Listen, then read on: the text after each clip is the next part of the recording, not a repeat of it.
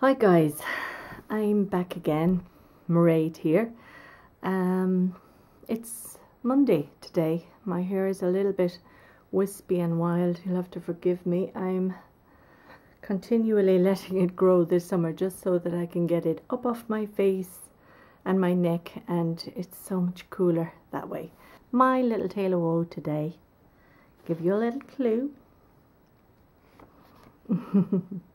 That's one ticket, and that's two tickets. Okay, two tickets, 71.55 each. That was 65.45 face value. Service charge 6.10. Very good seats in the Hogan stand in the lower tier, and we were going to be in section 332, which wasn't too far away from the stand. Best seats I've ever had at a concert. Give you another clue. This man here, this handsome man here, CDs and DVD that I got for my birthday. Clue number 3. If tomorrow never comes, will he know how much I love him? If I try in every way to show him every day he's my only one.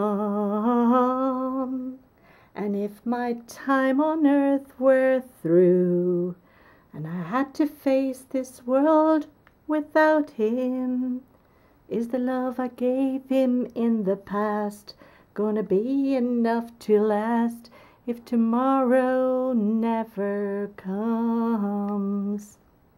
Yeah, it's Garth Brooks. And wait till you hear my little story.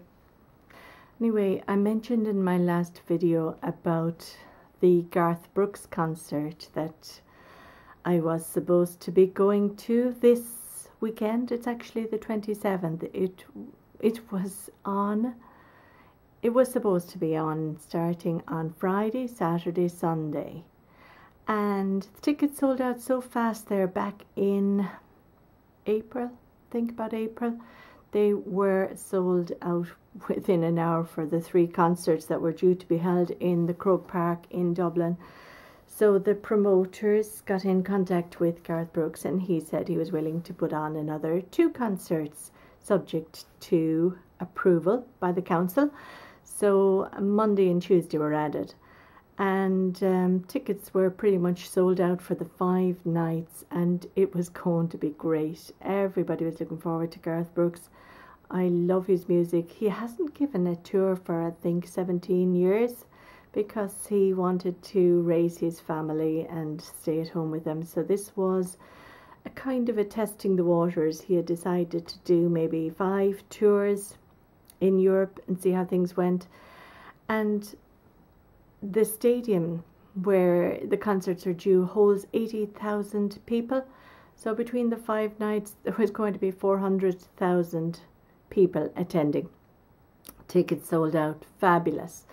Next thing we heard, now I actually got my tickets in May. It was part of a birthday present, and they were purchased online from somebody who had already purchased them using his Visa card, and he was a very nice chap and very honest. So I downloaded the tickets from him, and I had those already and set to be used, put in a safe place. In May, I think it was May or June, the stadium, now it's a GAA stadium in Dublin, in our capital city, and it is in a residential area, and they are meant to only have 5 concerts in the year. That is their license.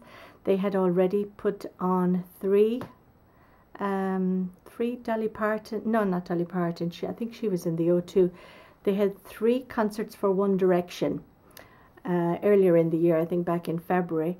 So I suppose really they were only due to have 2 more. So they went to the council anyway, and they explained that they had sold tickets provisionally, I suppose, but still sold them for 5 nights. And could they get a license for the 5 nights? Now, many of the residents complained because their lives were going to be disrupted. Some of their streets and roads would be closed off from early afternoon. They wouldn't be able to get their cars in or out. They would be able to walk in and out, but it would have created difficulties for them.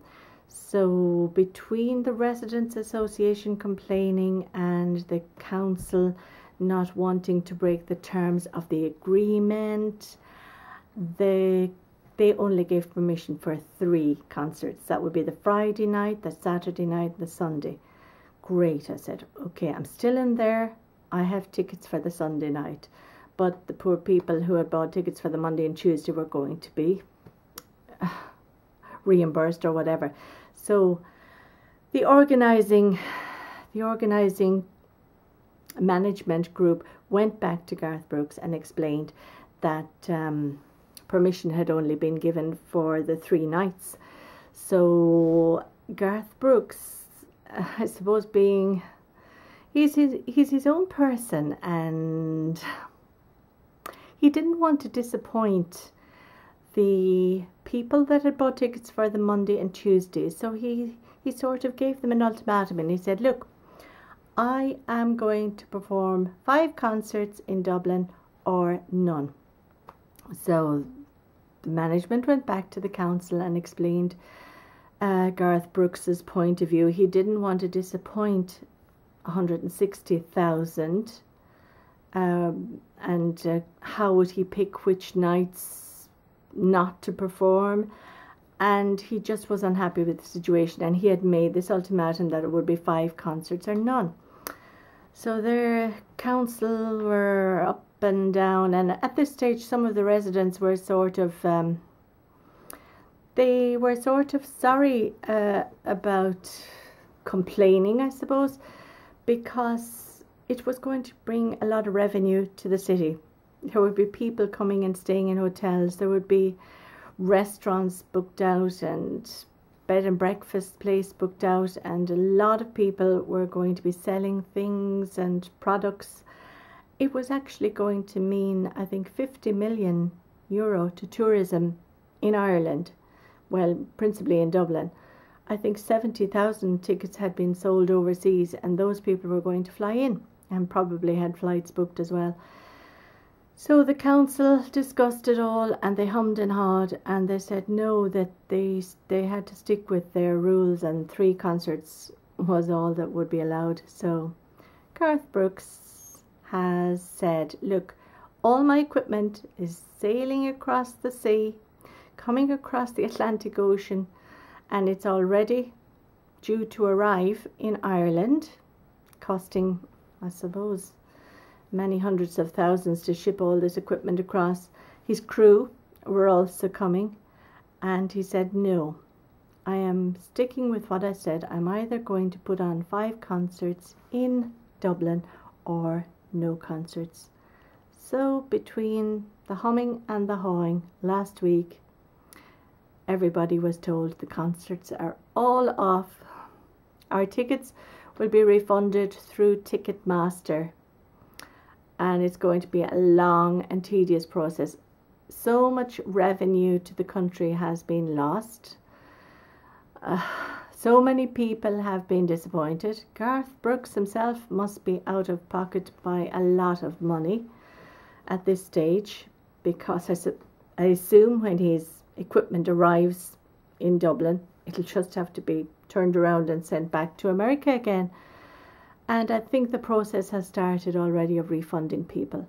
Now, my situation, of course, is similar to a lot of people. Because the tickets sold out so quickly, a lot of tickets went up for sale on eBay, and the tickets I purchased were previously purchased from somebody on Ticketmaster, and I bought them from this person on eBay. So I contacted him anyway at the weekend, and I said how disappointing the whole thing was. So he said, look, I'm on holidays at the minute, and when I get back from holidays, we'll sort it all out. So I'm disappointed. It would have been a lovely summer treat. I was looking forward to it. I think these concerts are always memorable. Now they're very tiring going there and the big crowds and everything, but I mean, it was going to be a fabulous concert. So I am disappointed. So no Garth Brooks concert in Dublin this summer. And I link below my previous excited video where I found out I was going to the Garth Brooks concert. So that's my tale of woe. Who's right? Who's wrong? I don't know. I really can't call it. It's a difficult one, but I think there are no winners. Everybody has lost out. Revenue to the country, people missing out on a great performance, even just to give the country a lift, the atmosphere, and oh, there just are no winners. So, tale of woe, no Garth Brooks concert for me next Sunday. Look, thanks for watching, and I'll talk to you in the next video. Bye!